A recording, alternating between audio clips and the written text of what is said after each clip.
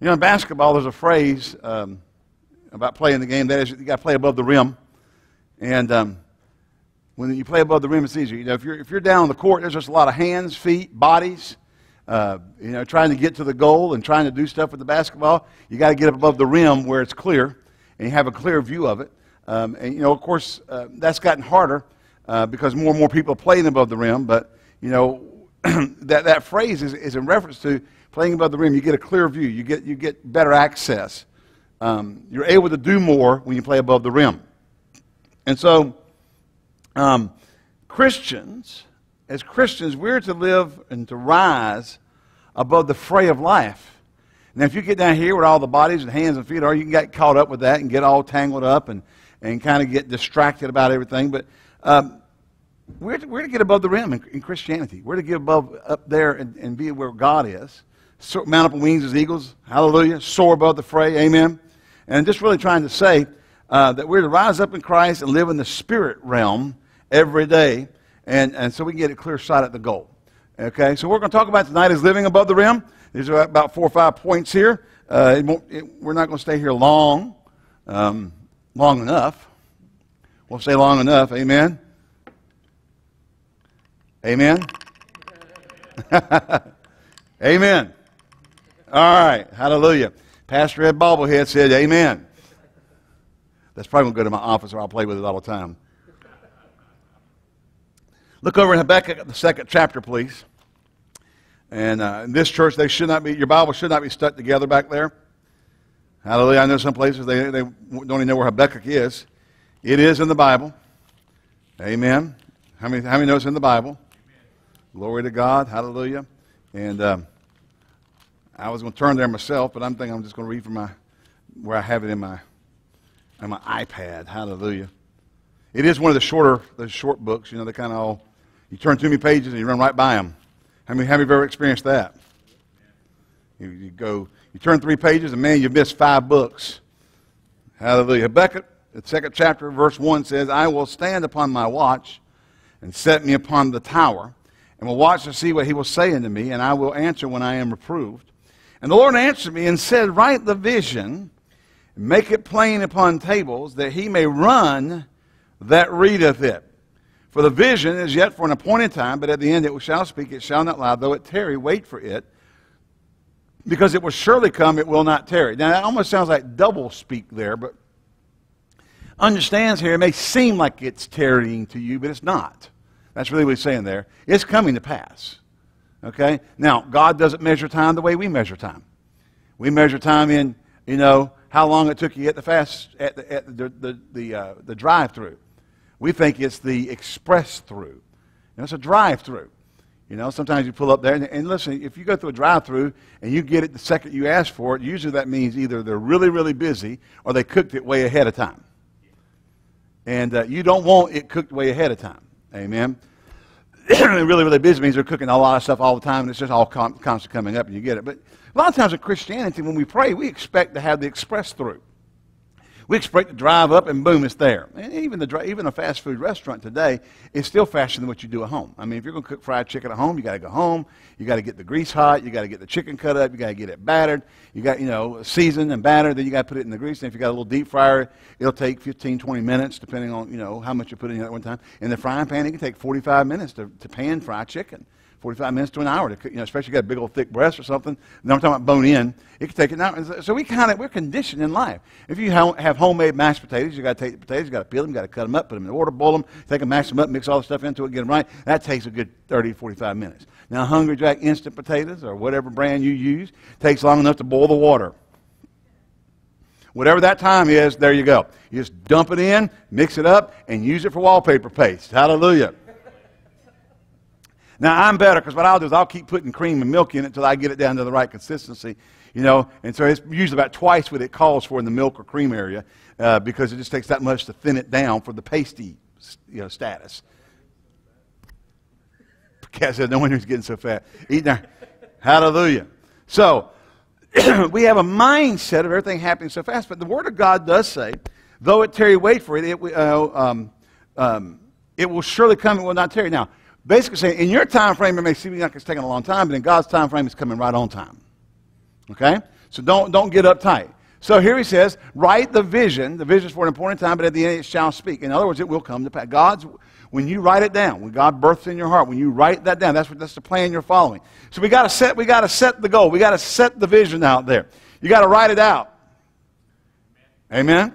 You got to say it. Now listen, folks. We are a family church. We're believing God to do things in the earth. We have that written down. We have to begin to run with that as a congregation. You got to keep looking to what God has for us to do, and that is making changes in the earth and helping people and doing the Word of God, so that we can get the purpose of God done. Amen. The first thing to do if you're going to live above the rim is you got to set a goal. Now, a basketball team, when they go out, they do not go out to lose, unless you're the team playing the Harlem Globetrotters. Then you're supposed to lose. Okay. Otherwise, I think they've lost one time in the last 3,000 games or something. And this mess. I mean, how could that happen? It's all set up. All the stuff they do. But it's did you know they actually played the NBA for 2 years as a real team? Yep, back in the late 50s or whatever, they decided they wanted to be a real team, and they got to play in the NBA for a couple of years, and then they went back to being the clown team. I don't think it worked out too good. You can't do some of the antics they were doing in real games. Hallelujah. All right. So we have to set a goal. Our goal is never to lose. Anybody ever had a goal to lose? Anybody ever had a goal not to make it? Anybody ever had a goal? Now, listen, I know people who start companies in their homes, small businesses, and they want to lose money on paper so that they can, write that off as a tax thing. I'm not talking about that, because even then they're still making money. They just write off enough stuff that they actually made money, although they lost money on paper, so the government can leave their money alone. And I'm with them. I don't want the government taking any more of my money. They've taken enough. If you don't think so, just mail them your extra. They'll be glad to take it. Amen? Hallelujah. Now, we want to win. I think it's in every person, they want to win. They want to be the head, not the tail, above only, not beneath. They want to go over, not under. Are you here? Their desires in life are winning. Thanks be unto God, which always causes us to triumph through Jesus Christ our Lord. 1 Corinthians 15:57. God, it is a matter of always being on the winning side. As a believer, you're supposed to be on the winning side. Amen. Hallelujah. So, we set a vision. We write it down. We declare. Now, let me say this. You declare what you want to win, but it has to be biblical.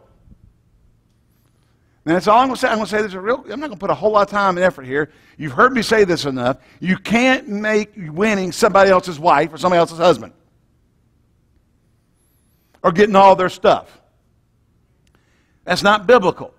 So, always understand when we're talking about winning, we're talking about obtaining, we're always talking about within the parameters of what the Word of God decrees and declares to us. You can't go out here and be a dummy. I got $1 trillion in Jesus' name. You can't even believe to fill up your gas tank? Come on now. Let's get realistic about this. Set your goals in the arena of where you're starting, and then increase them as you achieve them. You'll take a sports team. One thing they want to do you'll take a team that's horrible, and you're bringing in a new coach. They want to turn things around. Chiefs. Where's Larry? Go send him, Larry, and let the Duke Blue Devil and the Kansas City Chief guys sit together. Their goal usually is not the Super Bowl next year. It is to build, to take care of this aspect of the team that's messed up, get that fixed. And then once they get that working right, they're going to add over here, and they're going to get this part of the team fixed and working right. And maybe if they had defense, offensive problems, special team problems all over the place, they focus in on one. So they'll go to the draft. We need a quarterback. I know we need to work on defense, but we got to get that quarterback first. And they're going to build, and they're going to turn things around. In our lives as believers, we need to set goals and start in areas. Okay, I really need help. I need help in healing. I need help in finances. I need help in walking in love. You need to find one of those things and focus in on that and get that going. And once you're achieving, now listen, I can't say you're not working at all on the others, but I am saying, in order to turn everything around, you got to start working somewhere and set a goal there. To think I'm going to be a completely different person in 30 days is probably not a legitimate goal. In other words, let's set a goal that we can start working towards and putting our energy into, spiritual energy into, believing God in that arena. And then as you turn that around, then you can start adding the other into it. Well, I'm going to get my love walk straight now. Now I need to get my finances. Well, you start working on your finances. Don't let go of the love walk. That's part of your building block of getting everything to being Christ-like. Okay? So we're going to set visions and goals out before us and put them in places where you can see them to achieve them. You got to have a goal that you can see. Don't put a goal so far down the road you can't see it. You can't look at a goal if you can't see it. If you put an unrealistic goal out there, you'll put it so far down the road you can't focus on that thing. There's too much in between. All right? We're talking about playing above the rim, being able to see the goal where you are. You know, you can't see the goal in the other arena. That went over big. All right.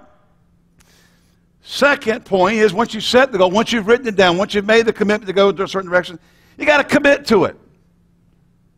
Well, this is what I want. Well, what are you going to do about getting there? Look over Luke chapter 9. That is over in the place with a bunch of red letters if you got a red letter Bible. Looking down around verse 59 or so. It's Luke chapter 9. We'll start in verse 57. And it came to pass, as they went in the way, a certain man followed them and said, Lord, I will follow thee whithersoever thou goest. And Jesus said to him, foxes have holes and birds of the air have nests. The Son of Man hath nowhere to lay his head. Let me stop here. Just a little side journey. People use this to say Jesus was poor. Now, he was in a different town. He didn't have a place to stay. It did not mean he didn't have anything. Why? You don't have a treasurer if you don't have anything. Okay? If you go out here to the street corner and find somebody's got a sign that says, we'll work for food, roll down your window and say, who's your treasurer? He's going to say, are you crazy? I don't have any money. That's why I got the sign up. We'll work for food. No. Jesus was poor. He had a treasurer. You ought to have a treasurer. No, you don't get a treasurer until you got too much money to handle. You relinquish that responsibility when you get more than you can handle. You get a financial advisor when you can't handle what you've got. All right? You get a treasurer. You get somebody to take care of stuff when you can't handle it. If it's $50, you can handle it. You don't need to hire somebody to handle it. Listen, there was so much money in the ministry that Judas was a thief and nobody knew it. Hello, the Bible says he was a thief. And there was so much money in there, they just didn't know he was skimming. Hello? How do you think they were feeding that crowd? The only time, now listen, I'm not talking about the crowds of people that follow, I'm talking about the ministry team. And at least at one time, we know he had at least 70 disciples. But he had more than that. We know he had more than that from studying. We find out. You know, he had Mary Magdalene, all those. But the 70 just went out as part of the advanced team. The 70 that went out 2 by 2, they were the advanced team. He was housing and taking care of 70 people. He got in a place where there was nowhere to stay for whatever reason. And so they came to him and said, I'll follow you. He says, well, foxes have holes, birds have nests, but the Son of Man has nowhere to lay his head. I need a place to sleep. All right. Hallelujah. And where was I there? And he said unto another, follow me. But he said, Lord, allow me first to go bury my father. And Jesus said, let the dead bury their dead, but thou go and preach the kingdom of God. Another said, Lord, I will follow thee, but let me go first bid them farewell, which are at home in my house. He said, no man having put his hand to the plow, in looking back, is fit for the kingdom of God. And then after these things, the Lord appointed 70 and sent them 2 by 2 before his face in every city. Now, so here we have Jesus telling 2 people, you don't have time, listen, if you're going to commit. Sell out. Now, this is not a thing about, renouncing your family, don't ever have anything to do with your family, yada, yada, yada. This is about selling out. Don't let things hold you back. Don't keep things out of the call and the purpose and the plan of God. Amen? Don't let human relations and human constraints keep you from going forward in the plan of God. Amen. I've seen too many people miss things in life because they let human relationships hold them out. Or human relationships somebody come and tell them, well, you shouldn't be doing that. Somebody always knows better than you. They always got a word for you. I believe in words. When they're given by the Holy Ghost, when they're not given for the purpose of establishing that other person as an authority in your life. See, God does not give words of wisdom or words of knowledge from the gifts of the Spirit in order to establish the authority of an individual in your life. He gives them to you to help you. And if what the end result is that person has established a place of authority in your life, Because of that, it was the wrong thing. It was really the wrong spirit. They used it as a manipulation tool at that point. You know, pastor's not your Holy Ghost. Now, he can be used with the Holy Ghost, but he's not your Holy Ghost. Amen? God will speak through me, but I'm not your Holy Ghost. The Holy Ghost is the Holy Ghost. Amen? I'm a vessel in his hand. Praise God. Now, there were also, we talked about this, they shared some this morning about, respecting. I was kind of thinking about going that line tonight, but I didn't do it. About honoring, having respect. We can get into some of those things, but, at the same time, don't over-position anyone in your life. Amen? We should honor those set over us in authority as far as our pastors and those who the Lord says, so they can give an account for your soul with joy. At the same time, they're not God. They don't walk on water, and they're not the head of the church. Amen. Your spirit. My job is to teach you how to be led by the Spirit and maintain a proper biblical respect for the office and the gift. But you still have to be led by the Spirit yourself. Amen. You have to hear from heaven.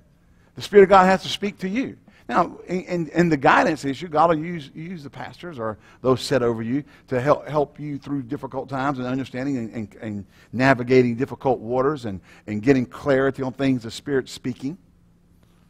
Hallelujah. And sometimes, people call me and almost want me to get for them, and I won't do it. Sometimes I'll know what it is. But I got to help them navigate and find out what it is for themselves. So I'll point them in that direction. I'll say things to get them to go in that direction, to look that way, so they can hear for themselves. And then they can come back and say, well, I think, I knew that. That's what it was. But you had to find out. You had to find out. Hallelujah. So, and listen, that comes with maturity. Ministries, that comes with maturity. You find out, at some point in time, you can't be everybody's Holy Ghost. And you don't always have all the answer, or sometimes you're not even supposed to give them the answer, even when you do know it. So they can find out. Because they've got to grow. People have to grow. Amen? Okay. So, but here we have, Jesus basically saying, get committed. You got to get committed. Did you know commitment's not always fun? Anybody ever committed and think, well, here, Wednesday, somebody called, like I said, I went to Florida to be at the funeral. Somebody called me Wednesday morning and said, when's the funeral? I said, well, I just talked to Karen yesterday, and she said it's probably be Friday or Saturday. She hoped it wasn't going to be Sunday. I said, but I'll find out. So I sent her a text message because she was, I thought she might be at work. And I got back one about 20 minutes later. It's tomorrow morning at 11 o'clock. Jesus! Amen.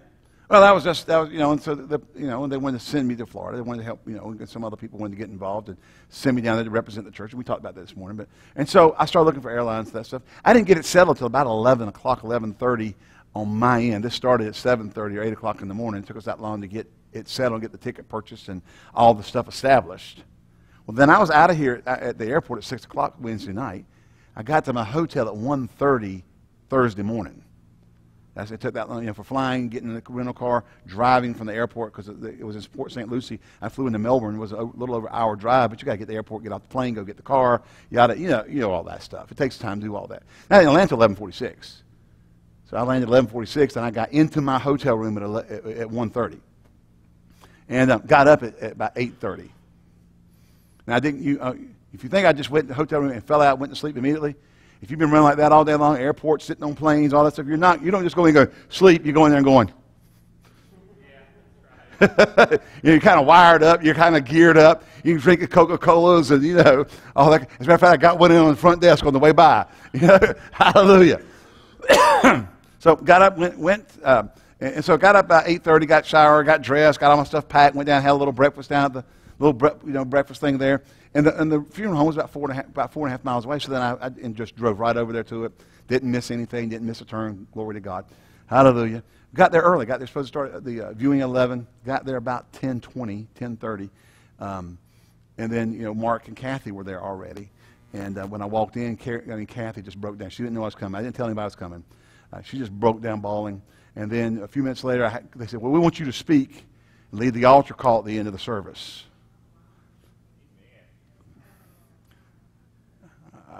I brought my iPad.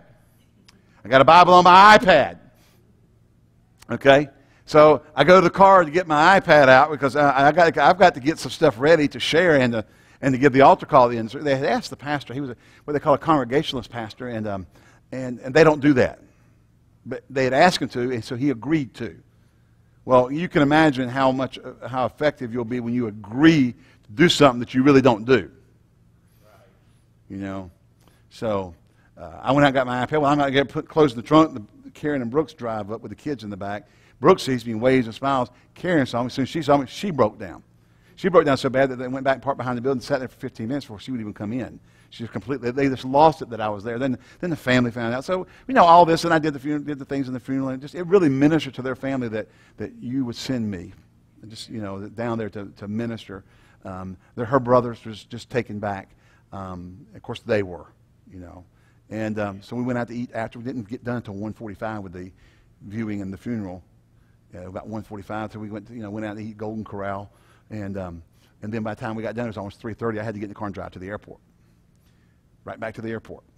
So I drove back up to Melbourne, turned the car in, went and sat there, waited for my flight, got on my flight, went to Charlotte, sat in Charlotte for 3 hours. I had a 3-hour layover in Charlotte. I could have walked home. Well, maybe not, but I could have. I mean, if I had known I was coming in there to go get in that early, I would have called somebody and said, meet me in Charlotte. I mean, they could have been there when I got there. I could have been home 2.5 hours before I got home. But anyway, while I'm driving back from Port St. Lucie to Melbourne, I get a phone call from Wesleyan Academy. We need for you to sub on tomorrow. We got 3 PE teachers out. We need you in there. Can you help us out? And I went, yes. When I said yes, I was committed. I got home at 11:15. I landed at 11:15. We had Tom Cruise and Iceman in the cockpit. We took 19 minutes from wheels up to wheels down from Charlotte to Greensboro, and they came in hot. If you've ever flown, you know what I'm talking about. They came in, boom! Somebody in the cockpit's got a date. I'm telling you, I think they came in at 500 knots and hit the runway. Boom. Tail hook grabbed it, pulled us and stopped us. I'm telling you, I mean, shoom. Airport, yeah, Air Force pilot. So anyway, you know, Jesse's at the airport to pick me up because everybody's got to get up early to go to work next morning. So do I. Why? Because I said yes. So I told them when I called, I said, look, give me, I know you got all 3 teachers, which one has the latest first class? Because, you know, the different PE teachers have a different, they do work in the mornings if they don't have a class first thing. Well, they said, we'll be here at 8:30. Well, I get there and find out that I didn't have to be here until 10:25. The one I was substituting for didn't have his first class until 10:25. Thought, man, I could have slept. But I'm sitting there driving that morning. I said, what idiot said yes? Because I didn't want to get up the next morning. You can understand. You hear my timetable. You hear it went like boom, boom, boom, boom, boom, boom, boom. I did pass out. Somewhere around 2 o'clock in the hotel room on that Thursday morning, I just completely passed out. I mean, it was just like, I walked in with a hammer and went, whack! Woke up at 8:30, and I'm like, I don't want to get up. Have you ever done that? Oh, I don't want to get up. I just don't want to get up. But I thought, God, if I close my eyes, I might sleep right through the funeral. I mean, then that's going to look really bad. I would just got in the car and drove home and never let them know I was there. I just told everybody in church, well, I was there. Near. I was in the vicinity. But what happened was I gave my word. I gave a commitment to the school.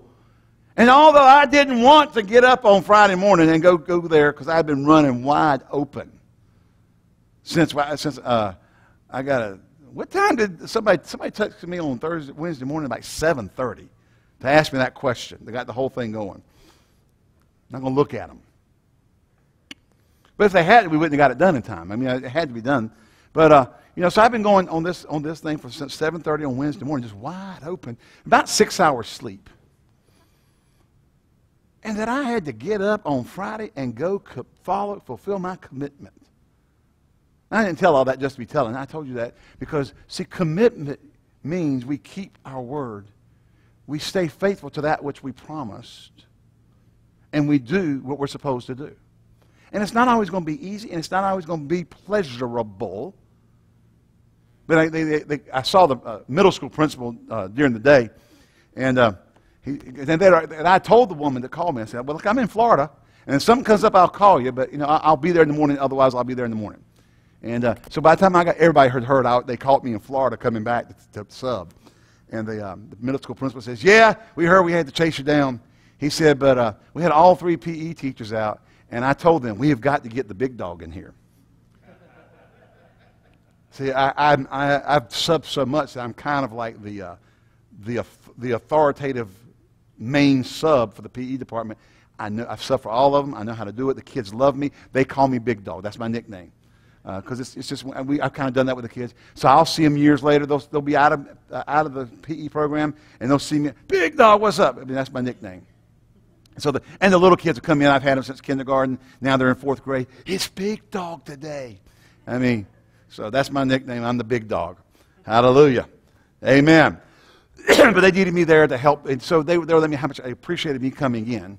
And although my flesh did not want to do it, it was a help and an aid and a blessing. And I'm keeping my word and doing what I said I would do. Had I dropped the ball on them and said, I can't make it, I'm too tired, they would have been scrambling to find somebody in that situation where they didn't need to. You see, our commitments are important because people count on us.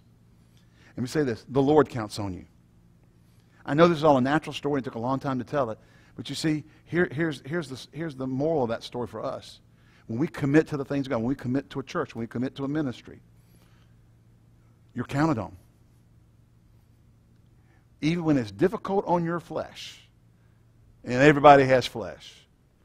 If you don't, you're not here. If I'm talking to you and you are hearing me, you got flesh. Okay? Just want you to know that. And sometimes it'll get up and talk to you. It don't really mean anything if you show up or not. Yes, it does. I am going to diverge from my notes. Is anybody surprised? Hallelujah. Look over with me, if you will. Yeah, lack of commitment to my notes. Shut up.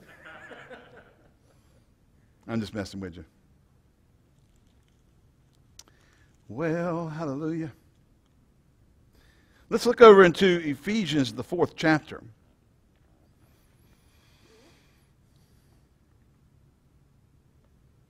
We'll pick up down here in verse 14. That we henceforth be no more children, tossed to and fro with every wind of doctrine by the sleight of men and cunning craftiness whereby they lie in wait to deceive. But speaking the truth in love may grow up into him in all things, which is the head, even Christ, from whom the whole body, fitly joined together and compacted by that which every joint supplieth. Did you know that you are a supply?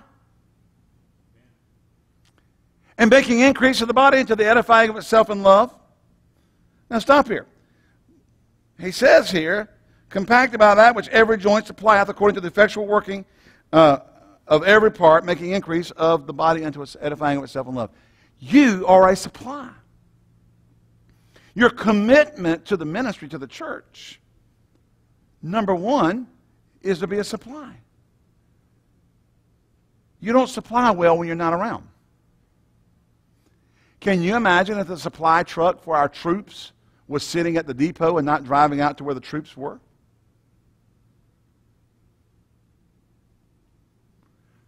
Oh, we need more ammo. Where's the supply truck? Well, we decided to sleep in this morning. What happens if that happens in battle?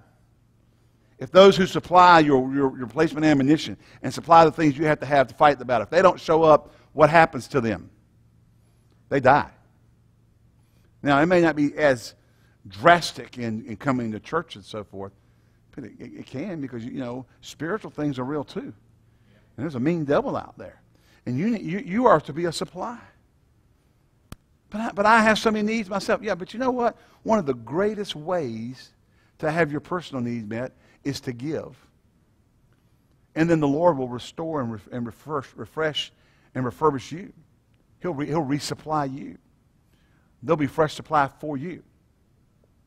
Now, how many of you have ever heard of the Dead Sea? Does anyone know why it's called the Dead Sea?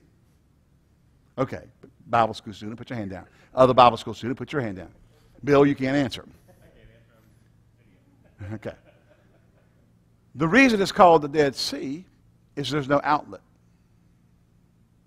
The Dead Sea has rivers that flow into it, and it's one of the richest places in the world for minerals. They just flow in there, but there is no outlet for the Dead Sea to go out. Nothing lives in it. You can't go fishing. It just don't work. It's just full of minerals and stuff. And the reason is there's no out. And you see, that's what we refer to as the Dead Sea principle. In the life of a believer, if all you're ever doing is having the river of prosperity and the river of life and the river of health, and got the river of Fred Price, and you got the river of Creflo Dollar, and the river of Kenneth Copeland and Jerry Savelle and Jesse Duplantis and Pastor Ed just flowing into your life, and there's no outlet, you'll become rich with supply that doesn't supply. You're a depot, but you're not supplying. So therefore, you know, I don't know, it's how many of you ever seen the old John Wayne movie? Oh gracious, In Harm's Way. Him and Kirk Douglas. You know, it's a black and white, World War II Pearl Harbor movie. And one of the admirals, Admiral, oh gosh, I forgot his name. He was played by Andrews, a guy named last name of Andrews, and he was a real chicken. He would always supply stuff and keep stuff back and hold back and wouldn't put what they had available to the hands of the soldiers. He would keep huge supplies back and wouldn't release it because he didn't want to get caught short-handed. Now, the first thing that happened when John Wayne went his advance to the temporary rank of Rear Admiral was he started getting all that stuff, so they could win. They were caught up on an island and sitting. And this is kind of somewhat loosely based on real military history, not totally accurate, but loosely accurate. Okay, and they were hung up on no honor or whatever, and they were pinned down for weeks because they weren't getting the planes. They weren't getting the supplies. As soon as he unleashed the supplies in the planes, they went there and they just took it in like a day. Boom. So in other words, they were supplying a depot, and they were doing it, and they weren't using it, and so the supply wasn't going out, so nothing was getting done. In other words, the very purpose of the supply depot was being thwarted, and wasn't functioning and doing what it's supposed to do. You are a supply depot that is to supply. Compacted by that which every joint supplieth. You are to bring your supply to the table. What for? We will use the supply, and then you'll get resupplied. And God will resupply you, and God will put more back into you. As you're giving, He will give back. It's a principle of the Bible. Give, and it shall be given unto you. Good measure, pressed down. Not just money. If you give your faith, if you give your supply, God will bring more supply back into you. When He knows you will use what He gives you, He'll give you more. I don't believe that. Go look at the parable of the talents. You got the guy who got 5 talents, the guy got 2 talents, and the guy that got 1. And then the man went away and came back later. And the one who had 5 talents went and changed it and did more and got 10 more. Got 10 altogether, so he doubled it. And, he says, here, Lord, you gave me 5, I got 10. He said, he basically says, enter into your rest. You've done well, good and faithful servant. Guy got 2. He went and doubled it up to 2. And, the master said, well, look, well done, thou good and faithful servant, And so he got the same reward as the guy who doubled his 5. Then the guy could have 1. Man, I knew you were tough. I went and hit it. And here's your 1 back. He said, you knew I was a difficult and austere man. He said, you should have put it to the changers and made money on it, but you didn't. He said, take from him that has, give it to the one who had the most, and throw him in the outer darkness. Wow. Why? Because we are to be suppliers.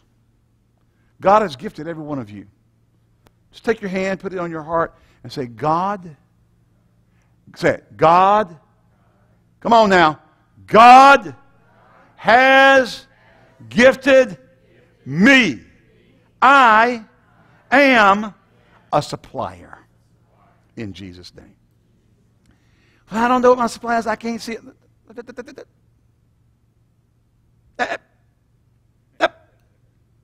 Don't say that. You come to the pastor and say, I want a supply. And he might tell you, go work in the cleaning crew. I mean, we need to. How many have ever seen No Time for Sergeant with Andy Griffith? The old movie, really kind of what Gomer Pyle was based on eventually.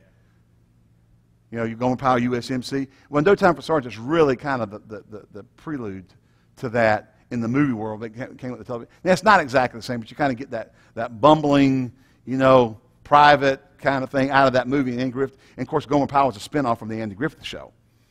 Y'all remember that, don't you? Okay, he joined the Marines, went off. Well, Griffith comes into boot camp, and he's as dumb as a brick. And it drives the sergeant, well, I can't do anything. But he gave him latrine duty one day. He came in, he walks in, and it's the latrine sparkling. I mean, it's gleaming. And he even steps on something, and all the toilets come up and salute. Hallelujah. And of course, the drill sergeant's thinking, he's never getting out of boot camp. I'm keeping him. I've got me a winner here. Hello? Yes, sir. He got a hold of that and took even that duty and did it greater than anybody ever done it before. And was proud of it.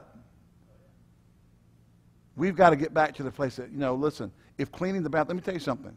There's nothing more annoying than walking into the bathroom and it's dirty. Men's bathroom is worse sometimes because little boys go in there and they don't quite make the mark. And that's not pleasurable. When the floor is not water. Got it? Y'all get the picture? Is that enough of a picture? Well, see, that should, you got guests, you got visitors come in, you go, and just not even visitors. People who come to church, nobody wants to go in there. To clean that as a supply. Nobody likes cleaning a diaper. Hello? Even when it's your own kid. You remember your kids? It's like put a clothespin on your nose and go, God, open the windows! Ah! Can't breathe. But you do it because it's necessary. It's what's required. Parents need to be in the children's in the services to hear the word also. So we need people to work in the nursery. Well, I've done my time.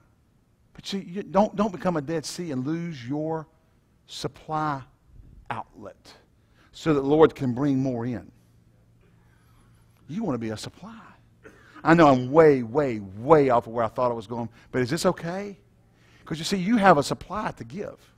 Every one of you have a supply to give. Amen. And when you give it, not only does it open up the flow so there's life in you. Now, remember the Dead Sea, nothing grows in it, because that's why it's called the Dead Sea. Because there's too much stuff there. So you think if you can get enough, you'll be happy? No, the Dead Sea has too much. And therefore it can't produce life.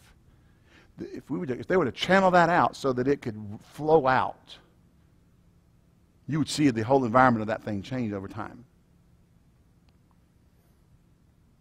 And the same thing in your life. If you'll let that out, you'll see life producing in you and bringing good things to you instead of frustration about why you're not growing or flourishing or whatever.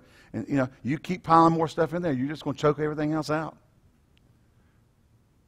There's no more joy than watching what you've given or what you've done be a blessing to someone else. Now, those who helped send me to Florida, let me tell you what a blessing that was to the whole family. Now, some of the things were said at the funeral. If I hadn't finished it up, it would have been left on a very negative note.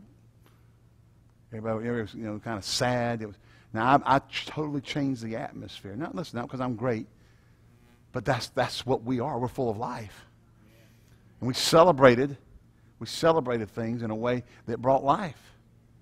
Amen. Gave an altar call, had the whole place pray. Now, one of her friends came up to me afterwards and said, I don't know if she said casino partner or bridge partner or whatever, but I'm her, I'm a friend. I'm not part of the family. She said, you did more good for her than anybody else that spoke. Like, well, thank you. That wasn't my purpose to be better than anybody else that spoke. We wanted to bring life. Wanted to bring joy. Wanted to supply something there that would be life-giving. Amen? And have an effect that brought life. And we did. Because that's what we're supposed to be doing. Now, not Ed Taylor, not me personally. No, pat me on the back. We as believers, that's what we're supposed to do. We're to bring life into the circumstance or the situation. We're to be suppliers. Can you say amen? So say it again. Say, I am a supplier. Glory to God. Amen. And so, the body is brought together, henceforth be no more children, speaking the truth in love, from whom the whole body fitly joined together, compacted by that which every joint supplieth. What joy it can bring to your heart to be a supplier. For you to come to church and make it easier for Pastor Ed to preach because there's people here. It's a whole lot easier to preach to people than it is to, why is 99.9% of the church gone? And, oh, Brother Bill's on the camera, and, and one other person made it in tonight. Hallelujah. Caps comes because he doesn't want to get struck out. I'm teasing. It's kind of, he'll do something, and I know that's not how you do it with a woman. That's not what you say, that's not what you do. And I'll go, he's like, okay, I'm learning. Like, you don't do that. Okay. Sometimes he gets foul tips. He stays in the game. Keeps the bat going. Hallelujah. Did you know when you come, you add your faith? Your presence adds your faith. So somebody comes in that's weak in faith. Somebody that comes in and struggling because you're here and you've added your faith to the corporate anointing. We're able to more effectively minister to them because you've added your faith. So we want you to add your faith. We want you to be a supplier. And I'm going to quit because there's no way I'm going to finish this night unless we stay till 9. Who wants to stay till 9? Lloyd wants to stay till 9. All right? World Series starts at 8. We're going to 10. Showers! He just got tossed. Hallelujah. I'm just teasing. Hallelujah. All right. So we'll pick up next Sunday night. Not next Sunday morning, next Sunday night. After being committed, we got about 4 more points, so we'll get into that next Sunday night. Next Sunday morning, we'll cover something differently.